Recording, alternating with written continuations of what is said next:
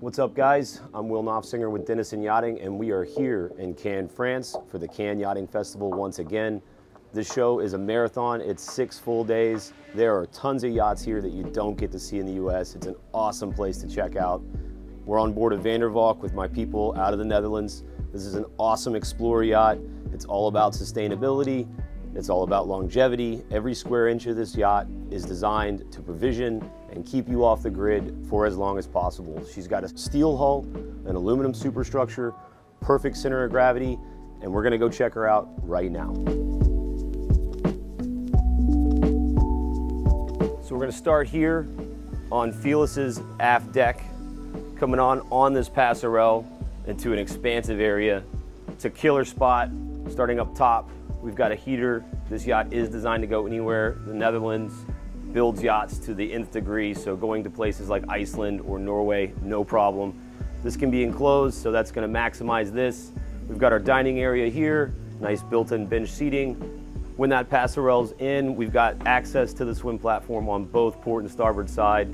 Huge windlasses, nice little serving area, and a big space back here that leads directly inside. When we step inside FELIS, we'll take a moment to praise the guys that got together and designed this yacht. Diana Yacht Designs and Guido de Groot both came together and put together an awesome package. Every one of these yachts is custom tailored to the owner's specifications. This one's no different. You look around at all the soft touches, the nice blend of stones and woods and leathers. It all came together really nicely. And in this yacht, the package feels very comfortable and much like a house. So we'll kind of walk around in here, look at the freestanding furniture, and see how you could take a yacht that is used like this and make it your own, but also point out all the details and craftsmanship that make a Valk truly elite. So Motor Yacht FELIS is 99 gross tons, which for a sub 24 meter platform is impressive. It's got a nice open flow coming right here into the galley. You've got your formal dining area here, a nice size galley, really geared towards a family and owner-operator setup. This being combined allows everybody to be together. So if a family wants to cook and kind of mingle or have guests over, nicely laid out for that kind of thing. But again, we see what Valk can do. This range of yachts from their Explorer series really starts at this size range and goes up to about 40 meters. There's been a lot of successful builds. VENERA is one of those. There's several of the Explorer series. They're all different, they're all unique, and each owner gets to put their personal touch on the yacht. This isn't a typical build where you get to customize a boat and change some floor plans and colors and things like that. This is truly, if you'd like to make this boat a foot wider, a foot longer, have a taller ceiling, anything you want to do, Valk will custom tailor their yachts to your decisions. This yacht really exemplifies that. When we start to see the maximizing of space and being able to fit everything that this yacht has into a platform that's only 78 feet is quite impressive. A great example of this customization is this galley. The owner is very into cooking. There's a lot of high-end appliances here, each one from a different manufacturer, but they were picked for specific needs and purposes. We've got our ovens, microwaves, even a warming drawer, refrigerator built in, concealed with the woodwork of the boat itself. Walking around, twin sink basin, Gaggenau stove over there, and a nice touch here having a skylight. So when the group up top would like to communicate with somebody down here, it really lets in natural light and allows this space to feel more connected to the flybridge.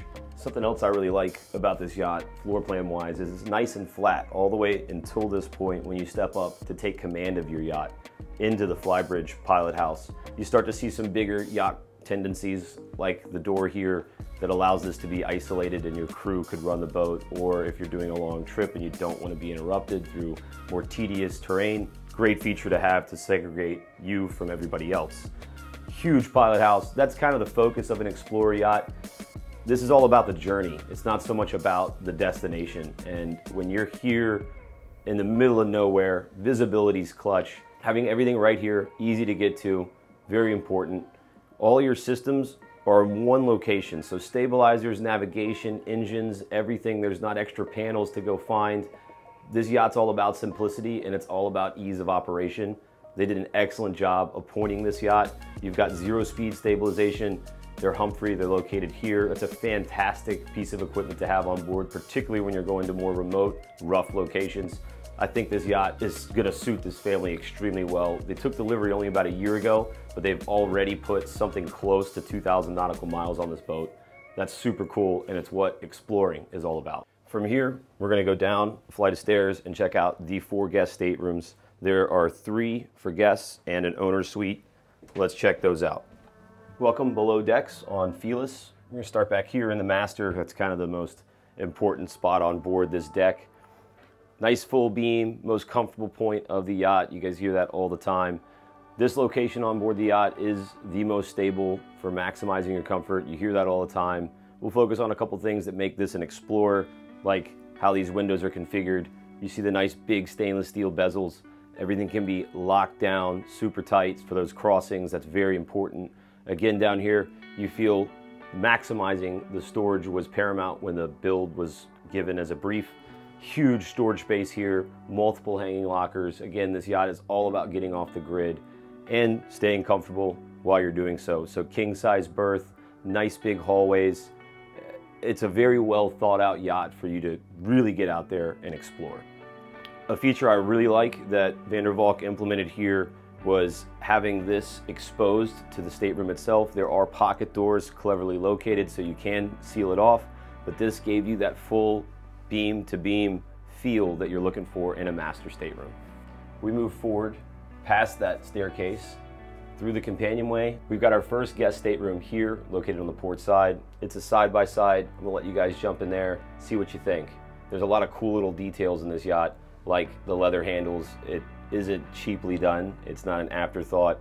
All the hardware on this yacht is super cool. We'll focus on some of that in a second. As we continued forward, we had another stateroom on the starboard side that's essentially a mirror image of what you saw on the port, side-by-side berths with a traditional vanity separating the two. Each room has its own head, which is fantastic. And then the VIP located all the way forward. Again, somewhat of a traditional layout, but there's a few things that got implemented up here. Mostly you note that there's this extra space here where they increased the headroom of this yacht, and you've got these skylights to amplify the amount of light that pours in here. That was a really nice touch, kind of like what we saw up in the galley. So again, to round out Valk's tailoring capabilities, this vessel could have easily been 3 staterooms, 2 staterooms, or just one giant master stateroom. The possibilities are endless, and that's one of the coolest factors when you're dealing with a yard like Valk. The other great thing is that their price really isn't that much more. So if you know what you want and you're ready to build it, this is the place to do it. Heading back in the companionway, we've got a couple of hatches. Valk does a nice job of not concealing everything so you can find what you need. Access to all your systems, huge provisioning up front. And then as we move back, the details in this yacht were really owner specified, but I think things like this push lock are super cool. Just little touches that an owner can put into something and make it truly unique and theirs. We come out from a really elegant, soft decor package to a much more harsh environment. You see a lot more cornered edges, a rugged feel. Again, that Explorer yacht, we're gonna feel as we head forward up to the bow. As we move forward, you're gonna note nice tall gunnels, lots of grab rails. You got a door here that helps with wind as you're moving. A secondary entrance into the engine room, that's a nice feature to find. And really wide walkways. As you get further forward, this swoops upward and gives you a little bit more coverage into a quasi-Portuguese bridge. That's a really cool feature, nice look, but very functional. Up here on the bow, we'd have what would typically be the Portuguese bridge. It starts right here, but then segues nicely into the seating area. I really like having this space up front. It gives you a little bit more seclusion. Everybody on the docks doesn't see you when you're hanging out back, so nice and intimate, a little more privacy. I love that everything's built in. Nothing can go flying or slide all over the place. That Portuguese bridge that we assumed we were gonna see has storage in it almost always. They still utilize that to either side, flanking this seating area. Move forward on these teak decks. Important to note that Valk always uses a minimum of 12 millimeters thick teak for their decks. They're gonna last a super long time, and it's robust like the rest of the hardware you find up here. A massive Maxwell windlass, huge chain. Everything is overkill and built like what you'd find on something closer to 120 feet. That's the feel you get on every Vandervalk, and that's what separates them from the pack. So we just came down these stairs and we're here in the engine room in the technical space of this yacht. We've got a little foyer, it's got a washer dryer, it's got a refrigerator, a freezer. There are 2 crew vents located down here. They're both extremely large. The head's super nice. Again, we're on a 78-foot boat and we don't have tons of curves and sex appeal, more function over form. And that's really where Vandervalk shines. When you start looking around at all of the details, that's one thing, but what you don't hear, I think, is the most impressive part of a Vandervalk. When you step inside of these boats, especially in the engine room and technical spaces, they're super quiet and it screams quality, louder than anything else that you could possibly see. Back here to the aft deck, take the stairs up and check out a super cool flybridge. We step up to an expansive flybridge. It's the full beam utilized. It's a very square boat that gives you a ton of space up here, and it's all one level. Got your tender storage back here, your davit. This can be configured any way you like. I like having the tenders in this aft area, so when they're not being used, you can take them off the yacht, utilize this space for sun lounging and enjoying the outdoors like you intended to. Move forward under a huge hardtop. Got some hardware here for an awning that'll raise up. You've got poles for a tension setup. Very cool to find and nice for when you're enjoying that space without the tenders on board. We've got our dining space here. Got great coverage from this hardtop. It's a huge hardtop. Over here on the starboard side, we've got our bar prep area. Again, this can be configured however you want.